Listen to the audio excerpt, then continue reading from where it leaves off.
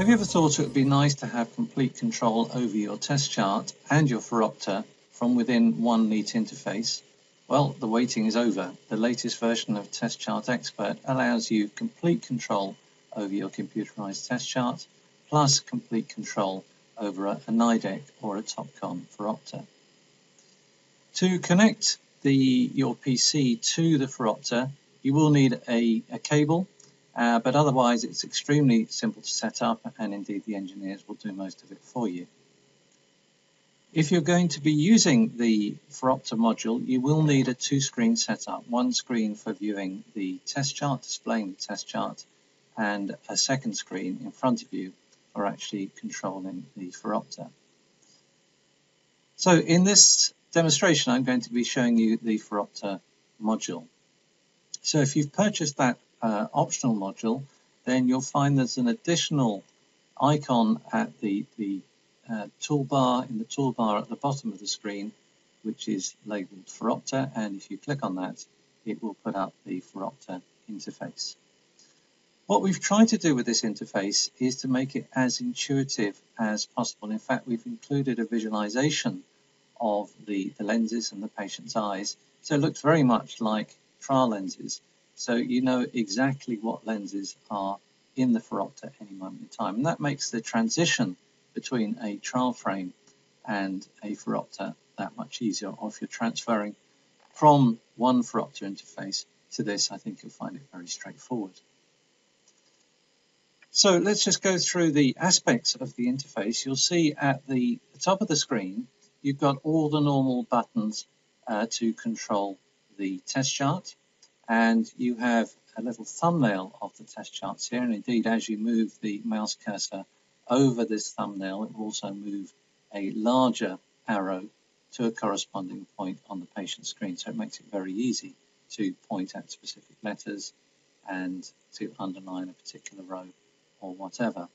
Now obviously this is quite a small thumbnail, so if you can't actually read some of the smaller letters, you can just click on Show Letters and it will tell you exactly what the letters are.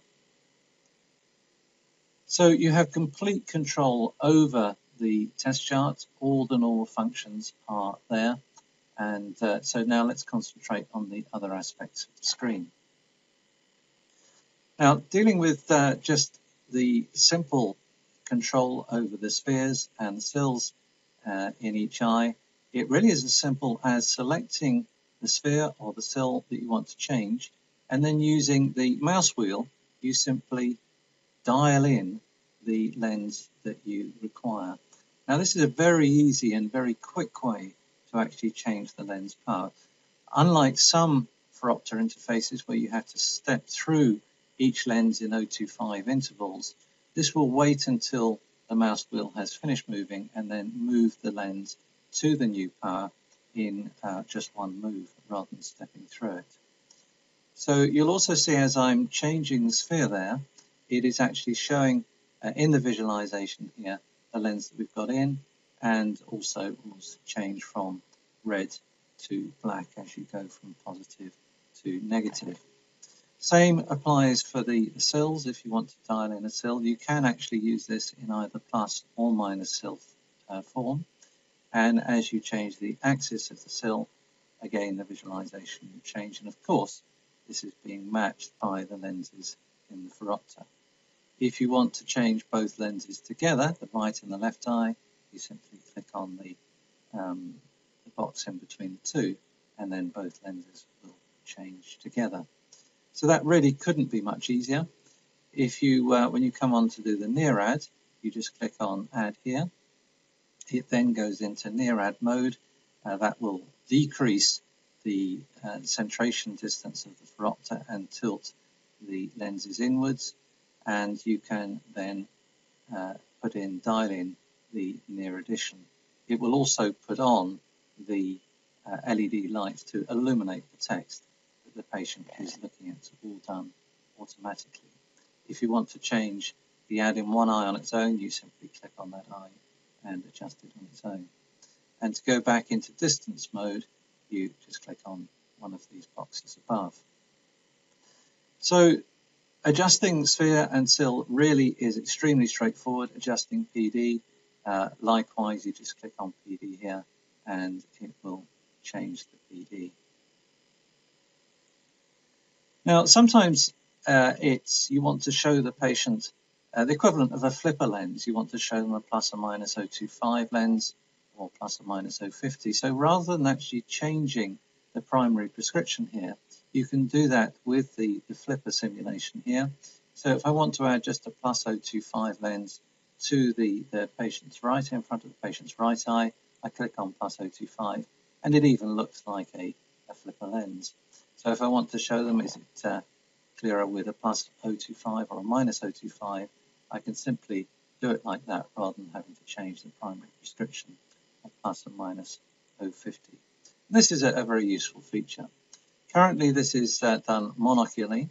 If I want to show a binocular flipper, as it were, a plus or minus 0.50 in front of both eyes, I select binocular here and plus 0.50, minus 0.50, and then no flipper.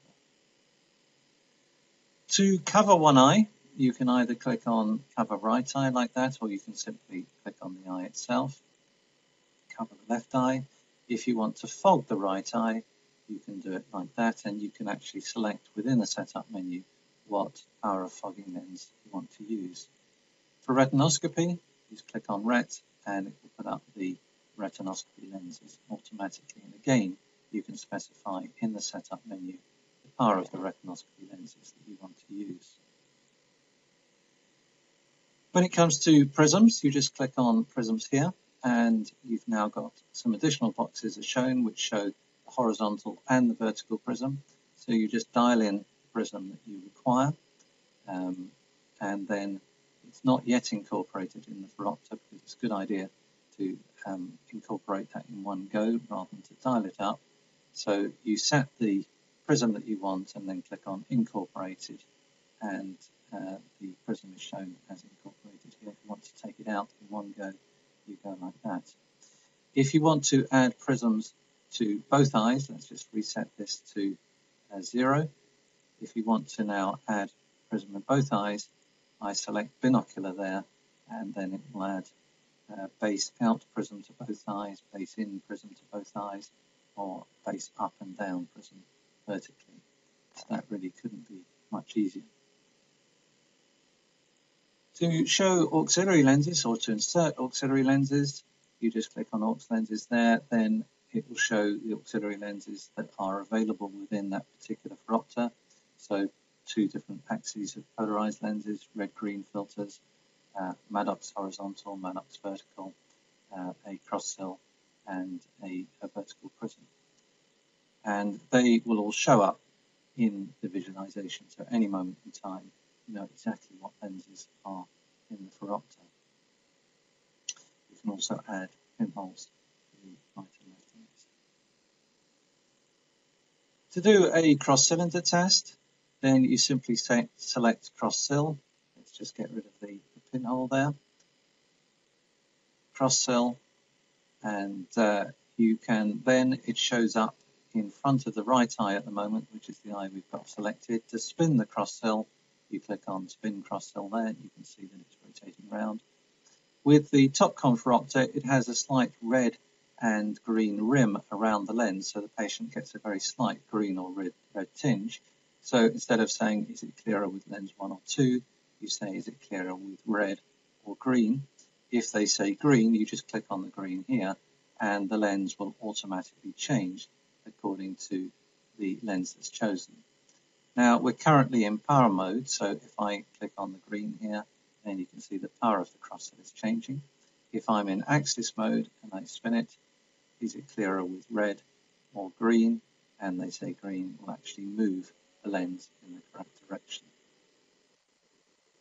You can also select a plus or minus 0.50 cross-sill lens, or if the Phoropter supports it, the automated cross-sill test.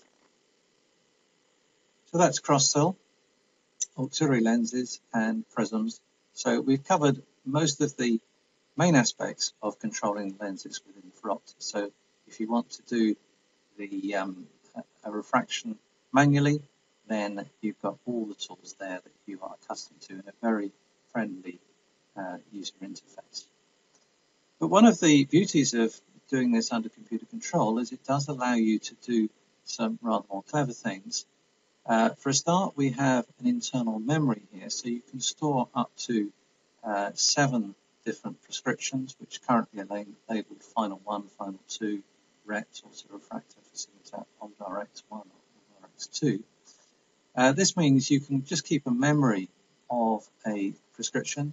So if the autorefractor has given you a certain reading here, then you can, with click of a single button here, you can transfer that into the Phoropter.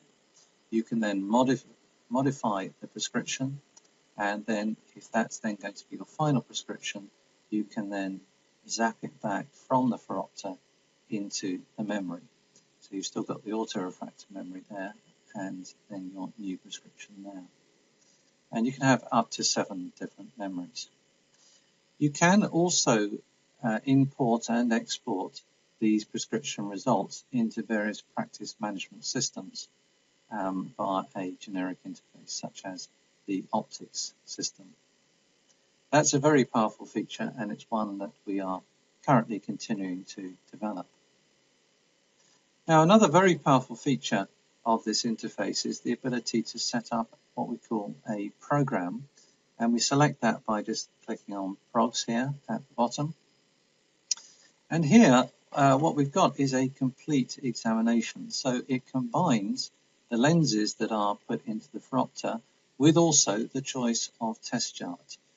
So most of us would go through an eye examination in approximately the same sort of order. We'd all do it slightly different ways, but you might want to measure unaided vision right eye to begin with. So if I click on that as our first thing in the routine, we're actually in a child routine at the moment. Let's put a normal program up here.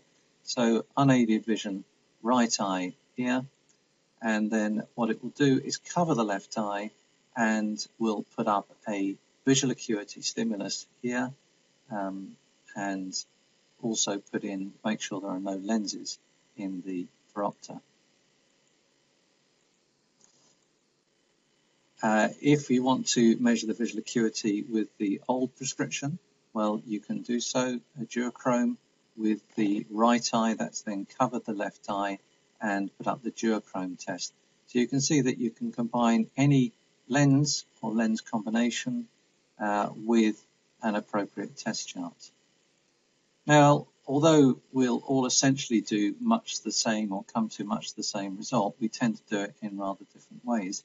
And it is possible to actually set up your own routine. So you can decide the exact order that you want to do the test, the prescription that you incorporated at every stage of the program, and the lenses that you want in for each of those stages of the program. So this allows you to design a series of different routines, and you then, during your routine, it is really made very much simpler by being able to, with a single click, display the test chart of your choice and also put the lenses of your choice into the Phoropter.